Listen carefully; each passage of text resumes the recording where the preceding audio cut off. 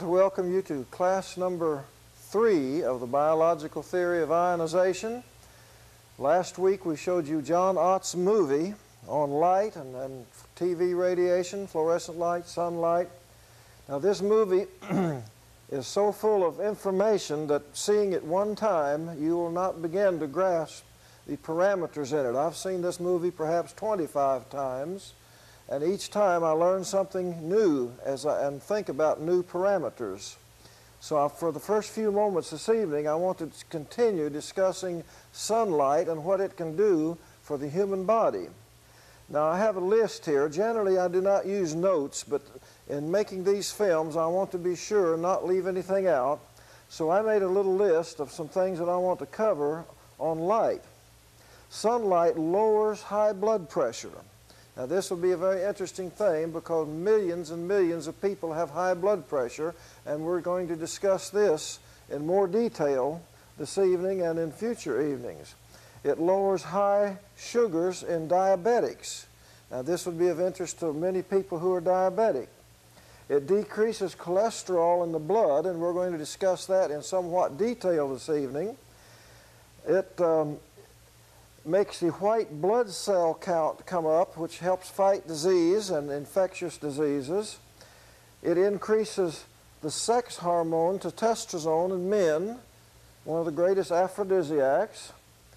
It also brings energy and helps the muscles to gain strength. Muscle builders who are trying to get on all kinds of health kicks and build these big, grotesque muscles think that they have to eat a high-protein diet to have big muscles, and this is not true. In fact, the high-protein diet, as we will discover in class number 4, can actually be very dangerous to their health and will not help them build bigger muscles.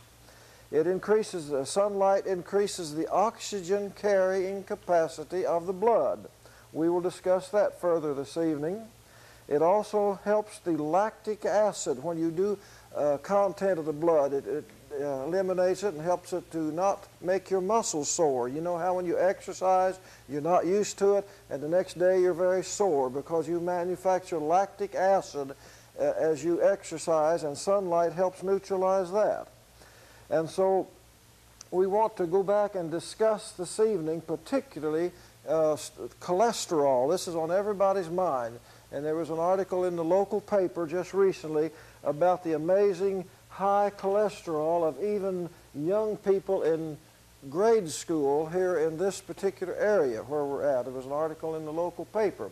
Now I have drawn on the board a chemical diagram of the molecular structure of cholesterol. You probably will have difficulty in seeing it.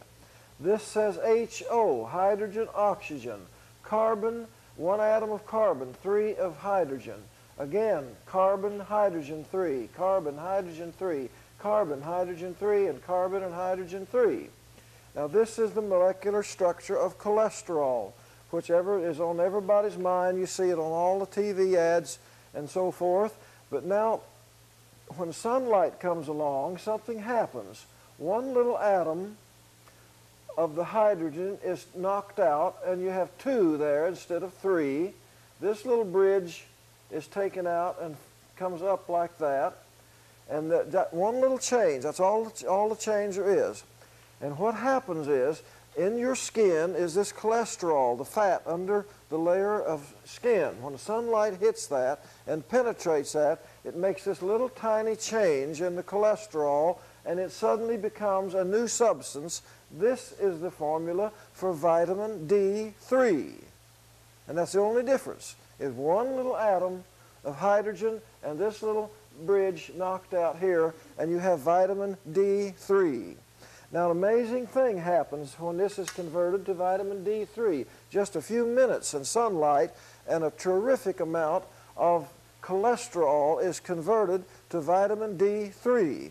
So immediately the body moves more cholesterol out of the arteries and bloodstream, moves it up to under the skin to replace that which was converted to vitamin D3. And so you actually lower your cholesterol level in the bloodstream by bathing in the sun. And it's a very pronounced lowering of it. In one test on a 65-year-old woman, they found that in one sunbathing session, she had a 13% drop in triglycerides and cholesterol in the blood. Now that's very significant.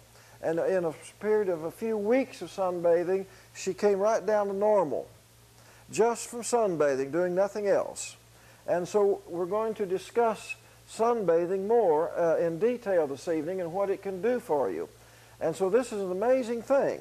There are 4 things related to cholesterol: cortisone, the sex hormone testosterone, vitamin D3, and cholesterol. They're all of the same family. Now, when you sunbathe, men have a great increase in the male sex hormone, testosterone. And this is one of the greatest aphrodisiacs known. Everybody's always trying to come up with some sex stimulant. Sunbathing is it. And so it has a profound effect on the human body. Now I'm going to take this off the board because we're going to discuss some other things, and I want to draw, and my board really isn't as big as it should be to get everything on it. I don't want to erase these other things. But as we sunbathe, we find that people are very skeptical of sunbathing because you are constantly seeing on TV how that you're going to get skin cancer if you do much sunbathing. And so why are we afraid of skin cancer? And why do we get skin cancers from sunbathing? It's an abnormality. It is not normal to get skin cancers from sunbathing. The reason we get skin cancers from sunbathing is because of an improper diet. We have too many fats in our diet, and particularly the fats of polyunsaturated fats that are advertised so highly on television. They're always advertising this corn oil and that corn oil, or some vegetable oil, and polyunsaturated, no cholesterol, and you think it's a health food, when in reality, polyunsaturated fats are one of the most devastating things that you can put in the human body, because they, when they are reacted with sunlight, they make these free radicals that we mentioned in tape number 1. The free radicals, which are chemicals that have an electron knocked off and become highly reactive and positively charged and are carcinogenic. And so polyunsaturated fats are devastating to the human body. Now, if we ate a vegetable product or a grain that had polyunsaturated fats in them naturally, then they would not be bad, because they have other factors in, such as vitamin E, which is an antioxidant. The vitamin E prohibits the polyunsaturated fat from turning into a free radical. But when they process these grains and make these pure, clear vegetable oils that you see, they are virtually just a bottle of chemicals. They're not natural at all. There's no vitamin E in them to help them from turning into these free radicals. And so they are not a natural substance at all, and it should be outlawed to even advertise them as a health food, because they are devastating to the human body and the greatest single cause of free radicals, which upsets the entire body chemistry. And this is really an important and devastating thing. Now, another interesting thing that sunlight does, and we'll come back to this again here in a minute and tell you some other things, but another thing that happens is when sunlight, or when you don't get sunlight, your little red blood cells become very thick-walled. They have a very thick wall on them, and they cannot transfer oxygen in and out. They're sluggish, and so they are not efficient in transferring oxygen. When you get plenty of sunlight, you have thin-walled ones which can transfer oxygen into the cells more efficiently. Now, when you're also eating the high-fat cholesterol or not, whether it's animal fat, that has cholesterol in it, but if it's not animal fat and polyunsaturated, too much oils in your diet makes these red blood cells clump together in little clusters. They will glue together in clumps. Now, most red blood cells are 7 microns in diameter. 7 microns, that's 7 millionths of a meter. It's a little bitty thing. You can't see it with the naked eye. All right, a lot of your fine blood vessels are only 4 microns in diameter. Now, how do you put a 7-micron blood cell through a 4-micron blood vessel? Well, if they're clumped together, there's no way. They cannot go through. They stop up that blood cell or blood vessel. The oxygen is cut off to that area, and it begins to die in atrophy. And it also sets up a condition where cancer can grow. Cancer does not like oxygen. And so you shut your oxygen off to an area in fine blood vessels with these clumped together blood cells. Now, if you drink alcohol in excess, it also tends to clump your blood cells together and shuts off oxygen to various parts of your body. So we want to keep our blood cells singular, floating around, thin-walled, and then when they hit this little 4-micron blood vessel, they will fold over like that and squeeze through like a football kind of. Instead of staying round like a plate, they will fold over and elongate, and then they can go right on through the small blood vessels. Now, there are various ways that you can do this. Vitamin E helps to keep the blood thinned. Also, when we get down here to water, which is next on our list, we'll find that drinking plenty of water helps thin our blood and keep these cells from clumping together. There's several things that do that. But vitamin E is a powerful antioxidant which helps free radicals not to form in the body. Now, after free radicals, none of us have a perfect diet, so we are going to have free radicals. We'll show you later how you even manufacture them in your colon. But there's another substance that helps get rid of the free radicals and prevent them from doing damage, and that is the mineral selenium. Selenium helps counteract free radicals after they're formed. Vitamin E helps to keep them from forming.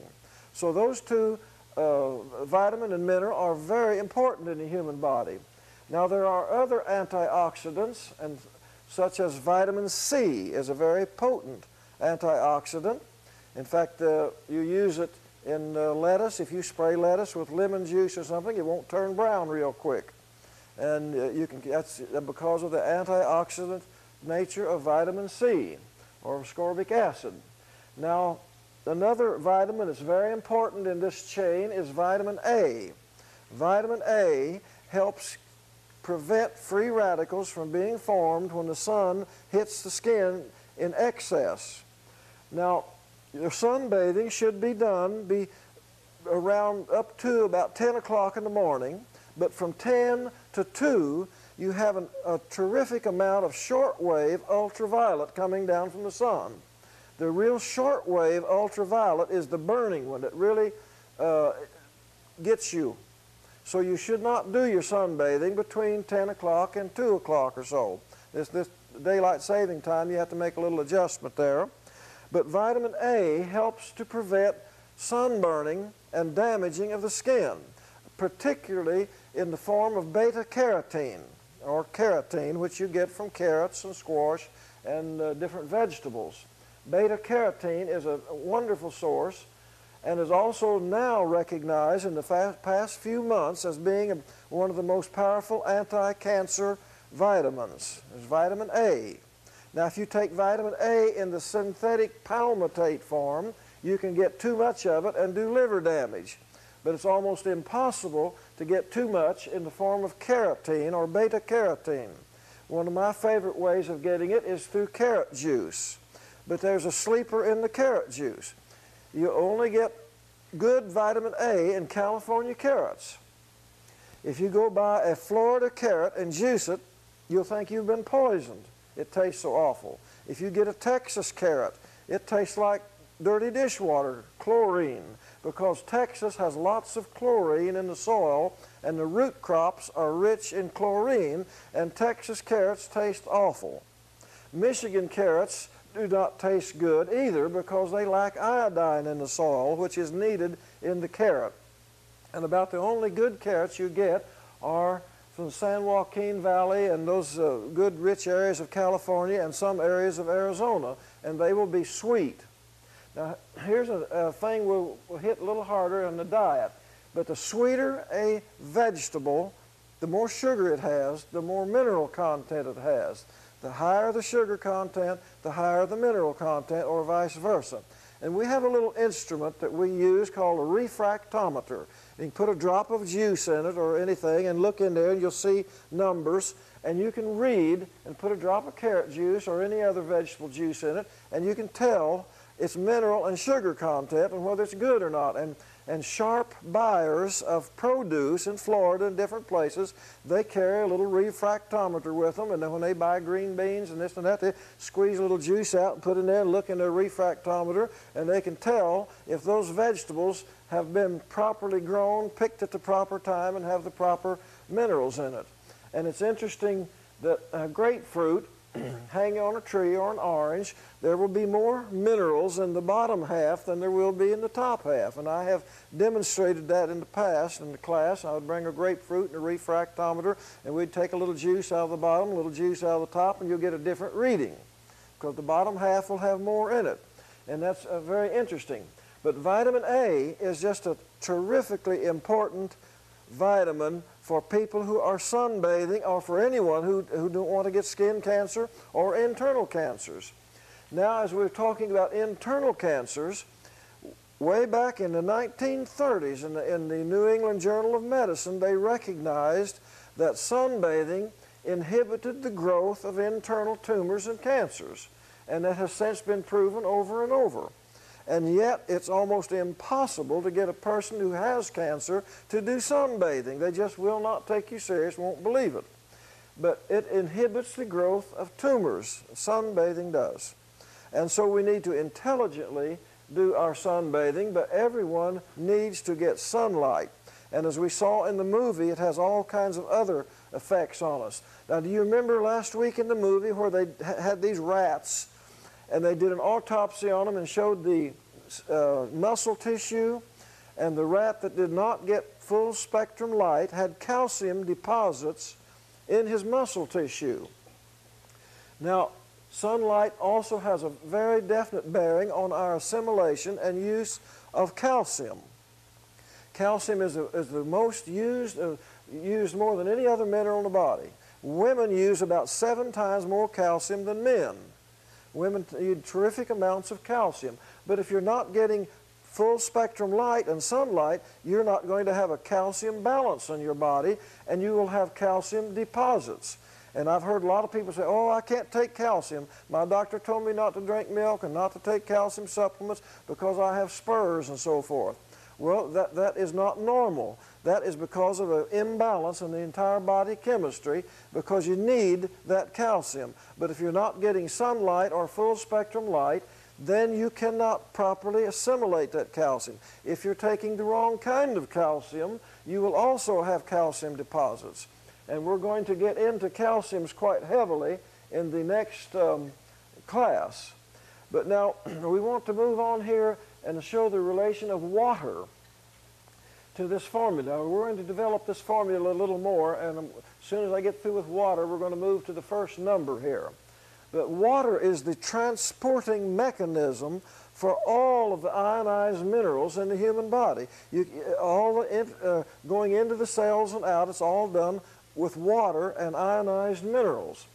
But now our water supply in America and all over the world is becoming slowly a disaster. We're polluting our underground wells, our water streams, our lakes, and everything is being polluted with industrial wastes. And as you know, we have the Yadkin River coming down from Winston-Salem past Salisbury. That river has so much junk in it that in the summer, when it gets low and it's hot and all these chemicals are in there, you have fish kills. I remember year after year where thousands of fish die. And sometimes the catfish will actually jump out of the water and die rather than to stay in it. It's so bad. They just can't stand it anymore. And yet they suck that water up at Salisbury, put a few more chemicals in it, and say, here, have a toddy.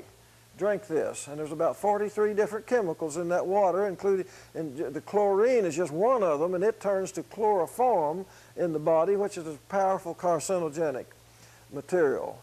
And so water is getting to be a real problem to find pure water.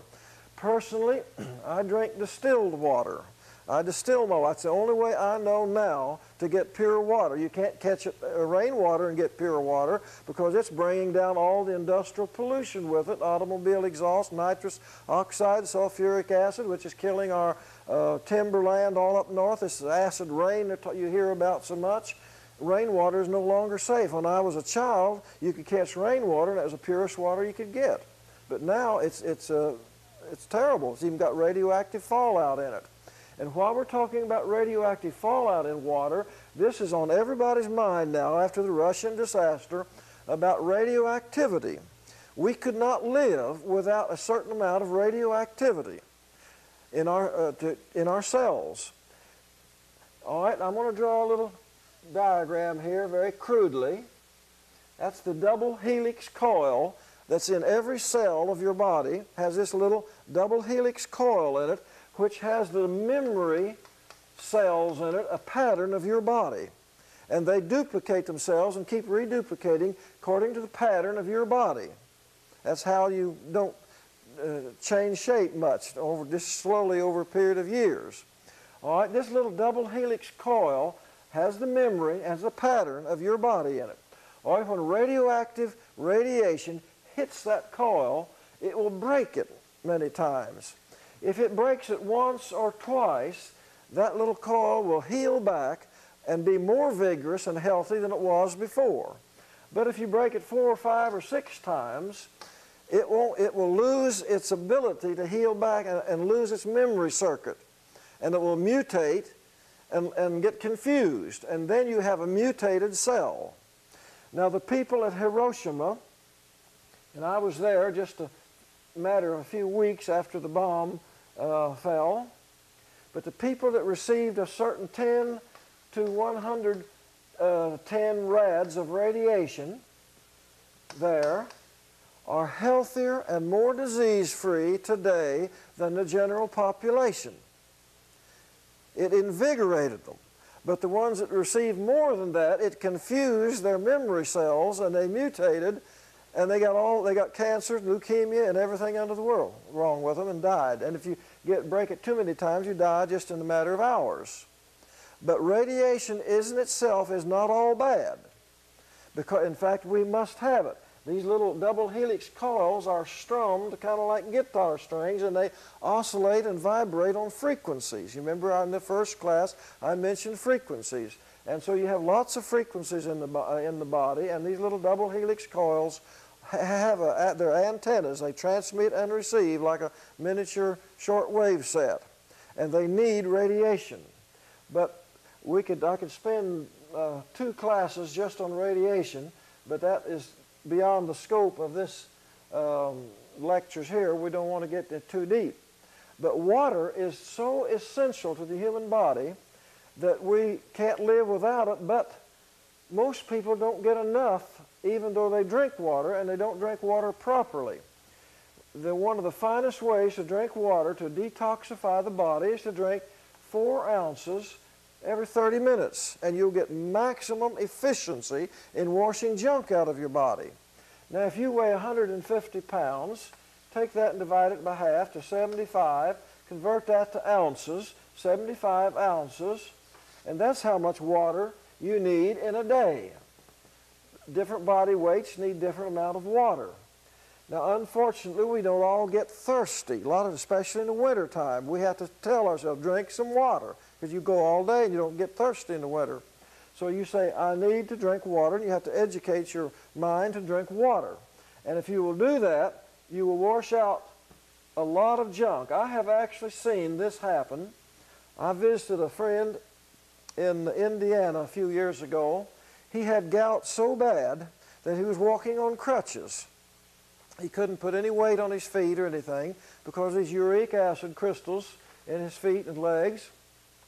And we were talking about this water, And I said, well, why don't you try drinking distilled water, this 4 ounces every 30 minutes, and just see what it does for you. He says, well, 69 cents a gallon, what have I got to lose? So he bought some water. I went on home, and 2 days later, he called me all excited. He says, man, I'm off my crutches already. In 2 days, 48 hours, just drinking that water and washing that soluble urea acid crystals out of his feet there. So simple. He drank about 2 jugs of water there for $1 something, and he'd been on crutches and couldn't work and do anything, just a simple little thing of water. And pure water has a marvelous effect. It helps change this formula, and I'm going to show you next week some dramatic ways of changing this formula that we won't get into tonight with water, and how it can even prevent heart attacks. If you drink water properly, you could wipe out about 2/3 of all the heart attacks in America in 48 hours. And we're going to go into that next week about water and heart attacks. Now, this evening we want to start on this formula a little. This 1.5 represents putting a drop of urine in a refractometer, a little device that reads sugars or total carbohydrates. Now we call this a sugar reading, but it is different than a sugar reading that a doctor would do on blood sugar if he took your blood and did a sugar reading. This is total carbohydrates, including sugar. And we say that if you were in perfect health and all of these numbers were perfect, you should have a 1.5. Now, in the Reams formula, no number is perfect unless all numbers are perfect.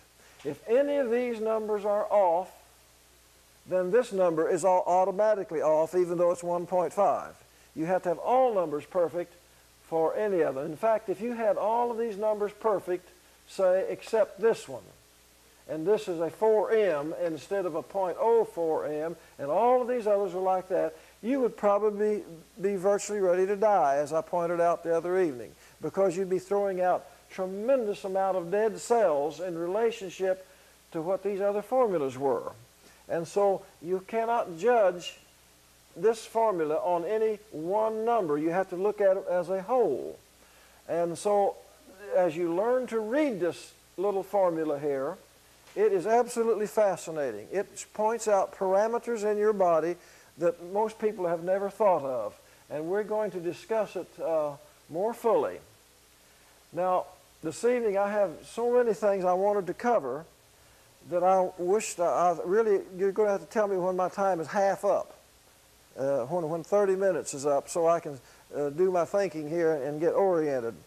But we want to stress so much. We need pure air, we need sunlight. This sunlight can be used for so many things that we could talk for 2-3 evenings on that alone. And the water is so important. Another reason that water is so important is over here. 6 to 7C is salts, S-A-L-T-S, plural.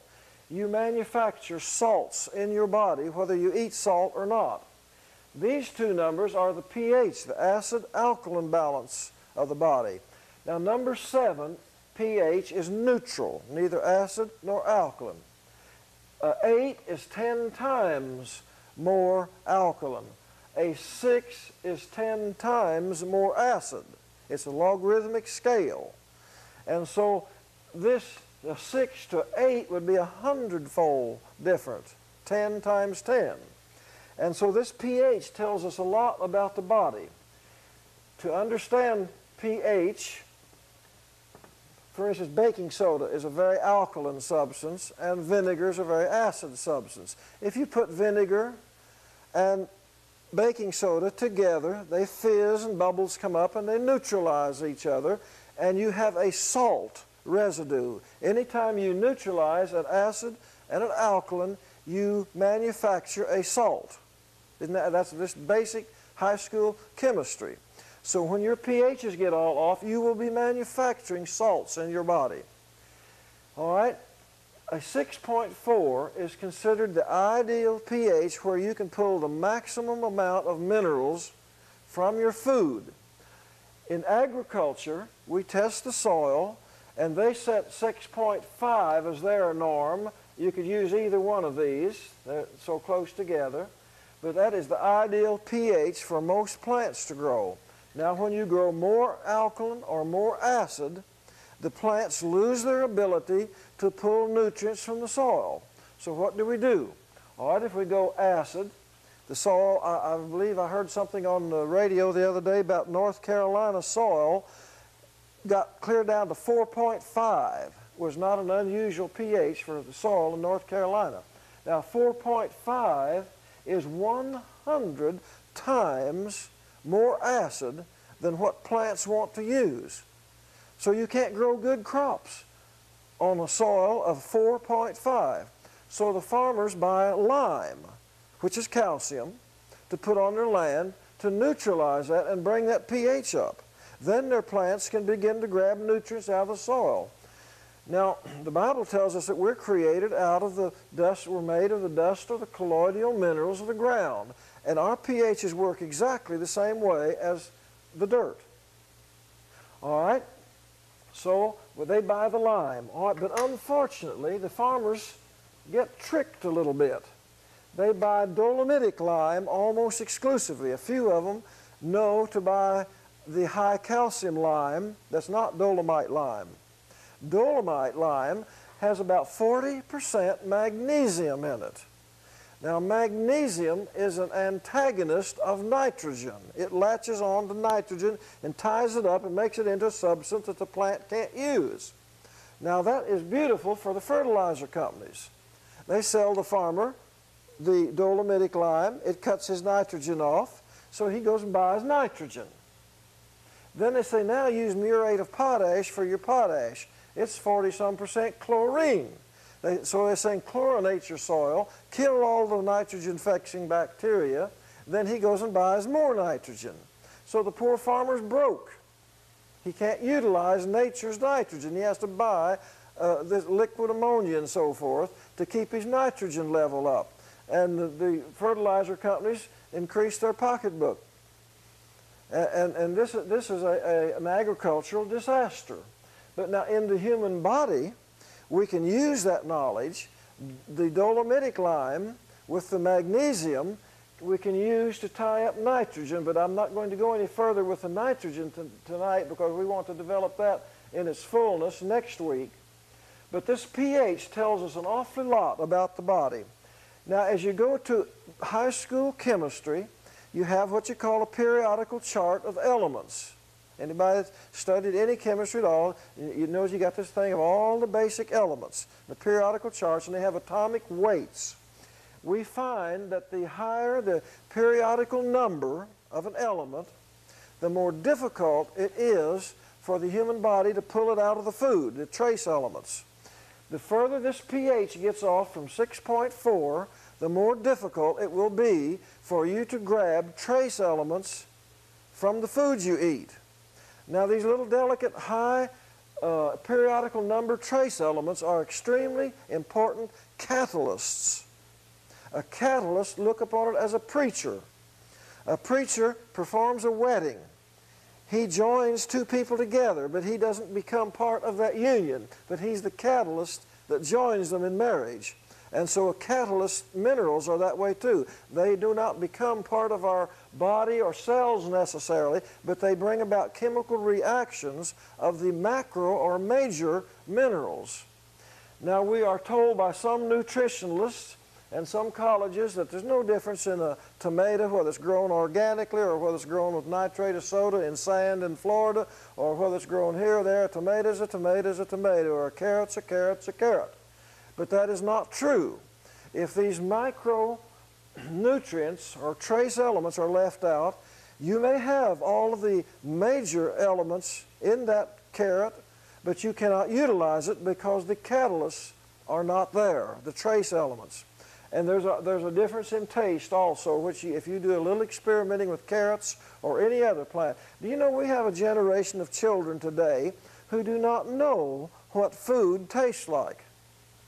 If you eat out of a restaurant or at a grocery store, which 90% of people do, you've never tasted a fresh vegetable. The vegetables you get in the grocery store that were picked a week or two ago in Florida have no flavor whatsoever. You go out in your garden and pick a simple little old yellow crookneck squash that's fresh, bring it right in, slit his throat, steam it lightly with a little butter in it, and it's good. You go to a grocery store and buy that squash that's been picked 2 or 3 weeks ago in Florida, and it's tasteless. And so young people say, ooh, I hate vegetables, ugh. And they do taste bad. They have no flavor at all. There's no sweetness, there's no sugar in them, nothing. But if you pick fresh vegetables, beets or anything, and they're good because the sugar content and mineral content are higher. So it's really a sad thing what we're doing to our diets and educating young people to not like vegetables, because vegetables are fantastic things. They have fiber and all the minerals and vitamins. I tasted a tomato that Dr. Maynard Murray sent me. He was experimenting with sea salts, which has all kinds of trace minerals, and it was growing some hydroponically in liquid vats in Florida, and he put this sea salt in there, which has every trace mineral known in the ocean. And these tomatoes, he sent them to me green, and I thought, wow, I've never tasted a green tomato and let it ripen, and it'll taste like a plastic tomato. He sent it to me at Christmas time, 2 boxes of them, and I let them ripen, and I was amazed when I tasted them. They taste just like fresh summer tomatoes right out of the garden, and the only difference was they had all the trace minerals in them, and they were absolutely delicious. And so we need to adjust our pHs. Now, how do we adjust our pH? It's not unusual to find a person that will be maybe a 7.4 over 7.2, very alkaline, or another one that is 5.2 over maybe even a 5, very acid. And you have a war going on in the body. You're making salts, generating them. Now, and you have a really bigger problem when you see a person with, say, a 7.4 over a 5.2, a split pH. Now you really got a war going on because you got one way up and one way down, maybe 100-fold apart, and fighting each other. And that's even more difficult to deal with. Now the blood in the body maintains a constant pH of approximately 7.35. And your blood can't vary but a few tenths of a point from that, or you die. You can't tolerate even 1 point this way or that in the bloodstream, or you'll just get very seriously dead. All right? There are minerals in the body constantly trying to regulate the pH. Calcium is one of the big minerals that tends to regulate the pH and hold it in check, along with water, along with sunlight, which we're talking about. All of these are your body's constantly trying to maintain a proper pH. When we get sick, it all falls apart. The pHs start drifting off and going wild. But we can do all kinds of things to control pH. Now, one of the most disastrous things happening today is all of these ads on TV about calcium. Got everybody scared to death about calcium. Now, every calcium that you will see advertised on TV is some form of calcium carbonate. Ostracal, Tums are even advertising Tums as a health food now. They're all calcium carbonates, which are the very most alkaline form of calcium and also the most potent form of calcium. But if you have a high pH in the 7s, that is the opposite kind of calcium that your body needs. It does not want a very alkaline type of calcium. Then you're going to stack yourself up for calcium deposits. Your body can't handle it. They'll deposit in your liver, your muscles, and various places. You do not want the carbonates. And people are not thinking. In fact, they don't know. You can't think if you don't know. This 6.4 over 6.4 is just very slightly acid.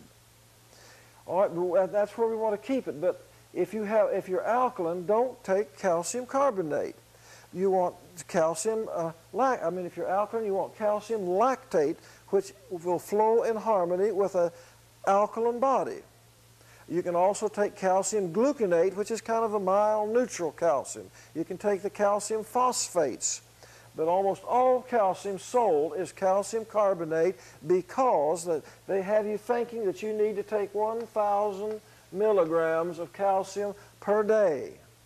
Now, this is not good thinking, to think that you have to take 1,000 milligrams of calcium a day. You should be getting most of your calcium, or a lot of it, from the food you eat, not from a pill, though we make 5 different kinds of calciums. But the only way you can get 1,000 milligrams of calcium a day is to take the carbonate form, because it's about 40% calcium, whereas the others are about 10 or 12% calcium. So you'd have to eat a whole bottle full of the other to try to get your 1,000 milligrams. But it's not good thinking to try to think that I must take 1,000 milligrams through supplements every day. What you want to do is to use calciums to help adjust these pHs so that you can pull the minerals out of the foods you eat.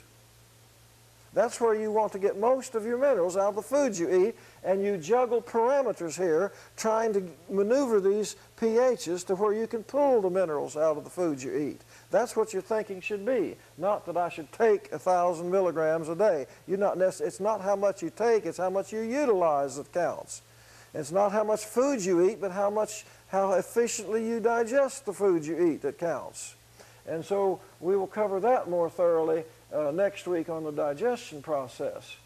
But so this pH is terrifically important. But when the pH gets off, the body's salts will start going up, no matter whether you're eating sodium chloride or not. Now, this is the number 6 to 7. That's a dash there. 6 to 7C is the perfect salt number if all the other numbers are correct. Now, as your body salts go up, weird things begin to happen. Salt is a powerful conductor of electricity. If you take distilled water and put 2 probes in it and try to put electricity through it, nothing happens. It just is nothing.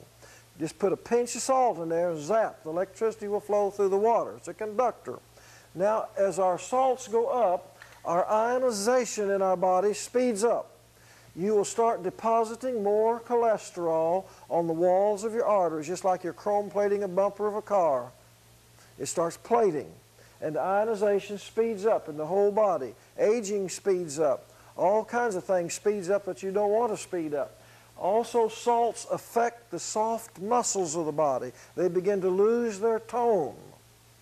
Your facial muscles will begin to sag. You see old folks who drink virtually no water and sit around indoors, out of the sunlight, and the first thing you know, they're sagging. I've even seen them where their eyelids will bag down. They can't even support their own eyelids. They'll turn wrong side out. And because of high body salts, it affects the heart. It affects every soft muscle of the body. These salts do. You can wash those salts out in just a matter of hours with water and lower your salts. You can just measure them, watch them come down, clean the body out with pure, soft water, which I think is distilled water. Now, just before we quit this evening, we're just getting warmed up. I want to show you a book here. Now, as I said earlier, these programs are not to sell merchandise. This is not a huckstering program, but there are certain things I must bring to your attention. This book here, Sunlight Could Save Your Life, is a book that every person who's interested in health should have. It doesn't just cover sunlight. It covers diet and all kind of things. It has charts, graphs. It covers the cholesterol, vitamins and minerals in relation to sunlight. It's a very, very comprehensive book. It was written by Dr. Zane Keim, medical doctor. He's done a lot of research, and this is a terrific book. And I wish everyone had this book. It sells for, I think, $12, plus about $1 postage. You can order that. We carry this book at our company and sell it to people. There's not enough profit in it to be a profit item, but everyone should read this book. And you can get it by writing Daily Manufacturing, Box 7, Rockwell, North Carolina, 28138 zip. And you'll find that one of the most fascinating books that you'll ever study or read, and it covers very comprehensively all these topics that some of these topics that we're covering here. And it's really worthwhile. But these body salts are absolutely amazing as you study into them, what they do to the human body. We'll find that next week as we discuss the heart, how it affects the heart. How many more minutes do we have? 15 minutes left. Well, we've got a lot of time left. Oh, or is that seconds? All right.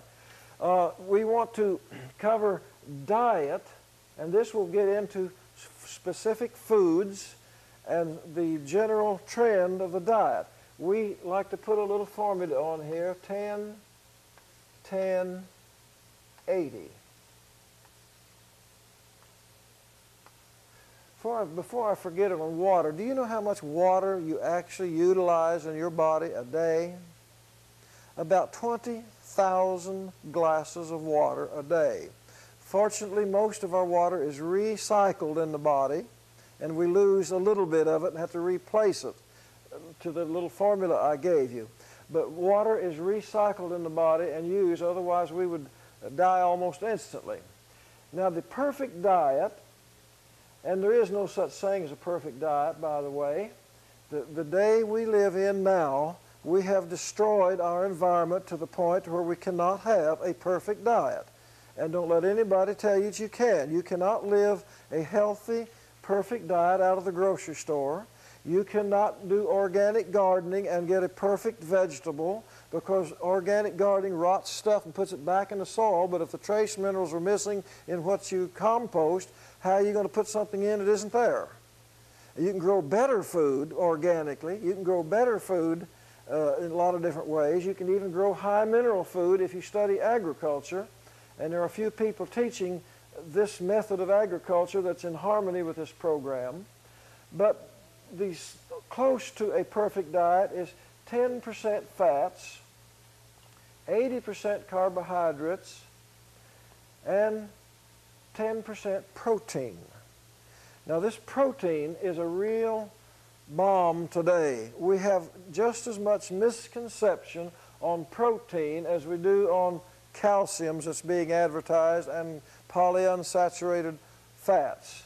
We are being totally ignorant and deceived on proteins. I get more requests from people. They say, do you make anything for weightlifters, any high protein things, and build muscles? And this is absolutely wrong. It's a total misconception. And if there's anything a weightlifter doesn't need, it's a high protein diet. And I'm going to tell you a story next week about a friend of mine who died taking high protein diet, and it killed him. And it killed, well, these high protein drinks that they outlawed about 2 years ago that women were taking, the pre-digested proteins, and they outlawed them, made them pull them off the shelves. They were killing women all over the country, and I'll show you next week why they killed these people. And it's just so simple that it's amazing they didn't see it sooner.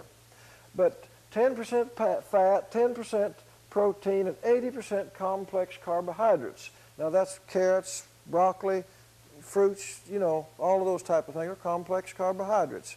Now it's interesting, down in Mexico, they found a tribe of people who were living very primitively and hadn't been contaminated by society, and their diet was virtually this naturally. And these folks had a stamina that is, you think it's a fairy tale. Several times a year they had races, and they would race not for a mile, not for 5 miles, but for 200 or 300 miles, night and day, non-stop. They had such stamina. No American athlete could even begin to keep up with them. And their diet just worked out to be a 10-10-80 diet. And they had unbelievable stamina for these foot races that they did. And they'd have them 2 or 3 times a year. They were very low. They only ate meat maybe twice a year ceremonially, and they lived on the native fruits, vegetables, and grains and so forth, and their stamina was just a legend. All right, in diet, I told you about carrots. You can't believe the difference in vegetables until you have experienced it. Like I say, we have a generation of young people that do not know what vegetables taste like because they have never tasted fresh-grown, high-mineral vegetables. Dr. Reams one time, he was a great agriculture man. In fact, he started out in agriculture and performed feats that people think are, just don't believe it. He grew a watermelon with high mineral content, entered it in the state fair, won a blue ribbon. He was teaching in school at the time. Then he brought it back and put it on his desk and let it sit there until the next year state fair. Took that same watermelon back, won another blue ribbon with it, brought it home, and kept it there for the third year, and it did not rot. Now, Doc says that if you have the proper mineral content in vegetables, they never rot. They may dehydrate and shrink up, the moisture evaporating out, but they do not rot. And he used to grow vegetables and take them to the supermarkets and get premium prices on it, and they could sit there beside the other vegetables and they'd get rotten and unky, and his would sit there and be just pretty and nice, and they would not rot. When the mineral content and the sugar content is properly balanced in a vegetable, it does not rot. And he has proven that and demonstrated it. And it's just fascinating what this man did. He told about a field of alfalfa that Borden Company owns big citrus groves in Florida, and they commissioned him to plant a demonstration field of alfalfa. And they said, we want the best, I mean, we want just the ultimate in alfalfa planted in among our citrus grove. He said, now, you sure of that? He says, yeah, we want the best. He said, the tallest best. They said, we want it really, you know, tall. So he balanced the soil, planted the alfalfa, and it grew higher than the young citrus grove. People flew in from Europe and everywhere, agriculture people, to see that alfalfa that was 11 feet high, if I remember right. And I've never seen any. I was born and raised on a farm, and in Illinois I did see alfalfa that maybe hit up to here. Down south here, most of it is about this high. And my neighbor just cut a field this week, and it was about, oh, maybe that high. But I have seen it up north in the black dirt, up so high, but he had some 11 feet high. And he did all kinds of strange things with agriculture. He took an avocado tree that wouldn't bear in his backyard, and he hooked a 12-volt battery to it. He put some wires up around the top and an electrode in the ground and shot 12 volts through it, and the thing just took off like mad and bore avocados galore. Just rejuvenated it by just running a little electric current through it. Well, we're beginning to discover some of those things now, and there's a whole field of science now of electroculture, and it's just amazing what you can do with plants. And in the future, with genetic engineering and electroculture, we'll have some very interesting things developed in the agriculture field. Now, this 10-10-80 diet will probably be pretty good for most people. But now, you go to the bookstore now, and you've got 100 books there on some kind of diet, the pretty diet, and the pretty diet, and the ugly diet, and the up and down and ever sideways diet. And almost every one of these diets will do something for you, and particularly it will leave you mineral deficient. Almost any drastic diet that you go on will leave you more mineral deficient. It may make you lose weight. It may even make you temporarily feel better, but you will probably end up needing to supplement your diet with some supplements because you will grow mineral deficient. This latest craze, and they had it on TV a few weeks ago on Good Morning America, the Fit for Life book, and it's selling like mad. And I think last night on the news they were downgrading it, saying it wasn't any good. But it will help you in many ways, except you'll go mineral deficient and you eventually get sick on it. Almost any diet, you'll eventually get sick. Now I'm going to show you next week how on even a raw vegetarian diet, how you will probably get sick and become deficient in all kinds of things on a totally raw vegetarian diet. And we will discuss how what to do with your vegetables to get the maximum nutrient out of it. Now we have about 3 or 4 or 5 minutes left. If anyone has any questions on tonight, we seem to have a little trouble getting questions out of people. We have 5 minutes left. Do we have any questions bearing on this that you would like to ask? I will try to answer them if you will ask them. Everybody gets real gun shy here on the questions. Ask a question, anything. Want to know the price of the stocks today? I'll tell you. What is soft muscle exactly? What? Soft muscle. What is soft muscle? The heart is one of what we call a soft muscle. The muscles that hold your eyelids up and the facial muscles. That's why you see a lot of people as they get older, their face just looks like the meat is just virtually sagging off of it because of high salts. Now, any other questions? You're grinning like you have one. Do you have a question? Well, what are the most advisable fruits or vegetables or whatever to raise your alkaline or acid level? To raise the alkaline or acid level. It's an amazing thing about, you can take a grapefruit, for instance. You put some pH paper in it, and I brought some tonight, and I'd aim to let you, after this is turned off, I'll let you play with this on your saliva pH. You can take a grapefruit, and I've demonstrated this. You can put the pH paper in it. It's very acid in the juice.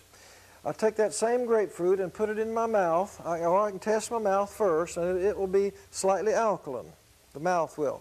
I will dump this grapefruit juice or a chunk of the grapefruit in my mouth, chew it just a couple of chews, and put the pH paper in there, and it will be extremely alkaline. It flips over. So a lot of fruits reverse and become alkaline in the body and have alkaline ash, as we call it.